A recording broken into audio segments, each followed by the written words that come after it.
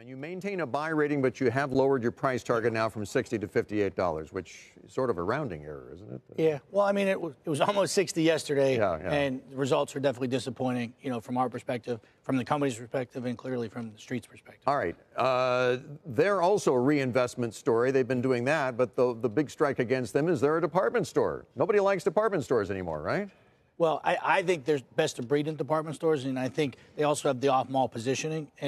And I think from the leadership perspective, Michelle Goss is an outstanding executive. And I think, this was Jill Timm's first call as the CFO. And I think this team, they're willing to take risks. They're willing to try new things. They've got a lot of good initiatives. And in the stores, there's a lot of new merchandising initiatives that they started launching in the fall, and I think as they gain traction, the customers should respond favorably to those initiatives. When I spoke with Michelle Goss, she did point to the 20 new brands. And she said, look, we have to lean in. Kohl's is a place for value, but there has to be good product when consumers show up. I mean, how big of a difference can that make? If you have exclusive brands, but they're new to the customer, I mean, how long does it take for them to warm up to buying those goods? Well, I think the Kohl's customers really, they focus on value, too. So you have to have good brands and at great value. And I think that's part of what they're still trying to, get right in this highly promotional environment. And I think when you think through this last quarter, August they said was fine, but September was warm. There was a lot of disruption with some of the new launches and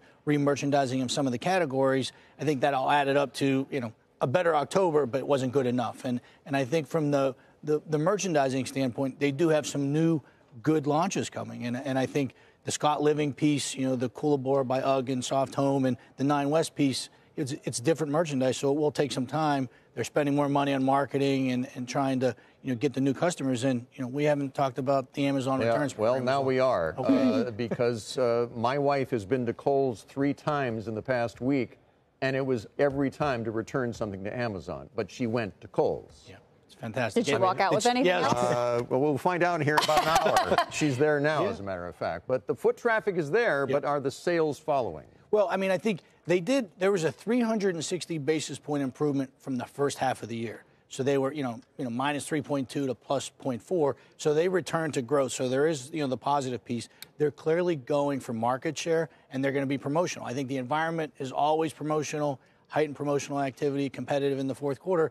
And Kohl's has a history of actually winning when it comes to sort of value and being promotional and aggressive. And we think that they will. We think that they have enough new initiatives to really, move the ball forward. Michelle Goss had said when I spoke to her that they are seeing some new customers come in sort of at a higher rate than they normally see a new customer come in when they're making that Amazon return, and that they need to try to deliver on that value piece, which is why they lowered their earnings to give themselves some room to, it sounds like, take some more price cuts if they need to going into this promotional fourth quarter. Is that the right move to win the market share? Oh, I do think so. I mean, I think you want them to make money. I think she's also said that they will return to profitable growth next year as well. And so, look, I think the environment is set up to be pretty promotional. And I think they're very realistic. They were actually one of the first retailers to cut the guidance earlier in the year, and they see the need to do it again.